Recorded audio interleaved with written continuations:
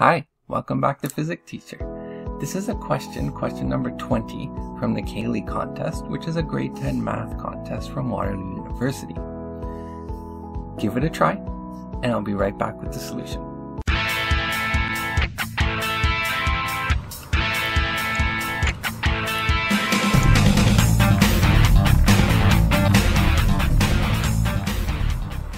Alright, so this question asks how many 4-digit positive integers are divisible by both 12 and 20, but are not divisible by 16. Alright, let's look at 12 and 20 first. So what we want to find is the least common multiple of 12 and 20. So the least common multiple. You can go up by 20. 20 doesn't work because 20 is not divisible by 12. 40 doesn't work. 40 is not divisible by 12, but 60 does work. So the least common multiple of 12 and 20 is 60. So then what we can do is you can pull out your calculators. You can try 16 times 60, which is 960. So that's not a 4-digit number. But if we go one higher and do 60 times 17, we get 1020. So this 17 multiplying by 17 gives us our first 4-digit number, which is divisible by both 12 and 20. So that's our smallest 4-digit multiple. All right, now we're going to try to find our upper bounds here. So if you do 60 times 166, and you would play with different numbers on your calculator, but in this case we get 9960. That's a good guess to make. Right? Notice it's very similar to 16. And if you go one further and do 60 times 167, we go over.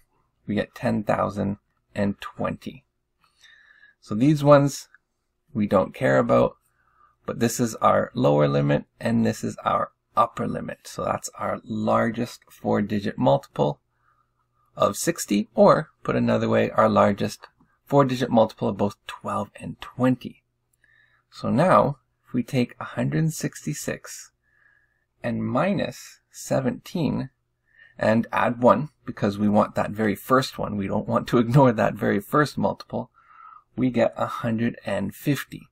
So there are 150 positive 4-digit integers that are divisible by both 12 and 20. But be careful, because that's not the answer. The answer goes on because we need to figure out which ones of these are not divisible by 16. Alright, so let's look for another least common multiple. So we're going to look for the least common multiple of 60 and 16. And you can try that out. It turns out to be 240. Alright, so let's do the same thing. Let's find out which 4-digit integers are a multiple of 240. So if we did 240 times 4, that's not quite a 4-digit integer. So if we did 240 times 5, we get our lower limit of 1200. So that's our lower or smallest 4-digit number that is a multiple of 60 and 16, but not, sorry, that is a multiple of 12 and 20, and therefore 60, but is also a multiple of 16. So we're going to have to subtract it. But first, let's find our upper limit there. So we'll do 240 times 41. That works out as 9840. But if we go one higher and do 240 times 42, we go up beyond 4 digits to 5 digits. So these two we are not interested in. We're interested in these ones, our smaller or lower limits and our upper limits. So if we do 41 minus 5 and then add 1, because this one here we have to include it as well, we get 37. So what does this mean?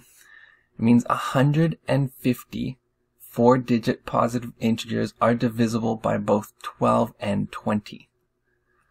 37 of those are also divisible by 16. But since we do not want these ones, we're going to take 150 and subtract 37, and we get 113, or the answer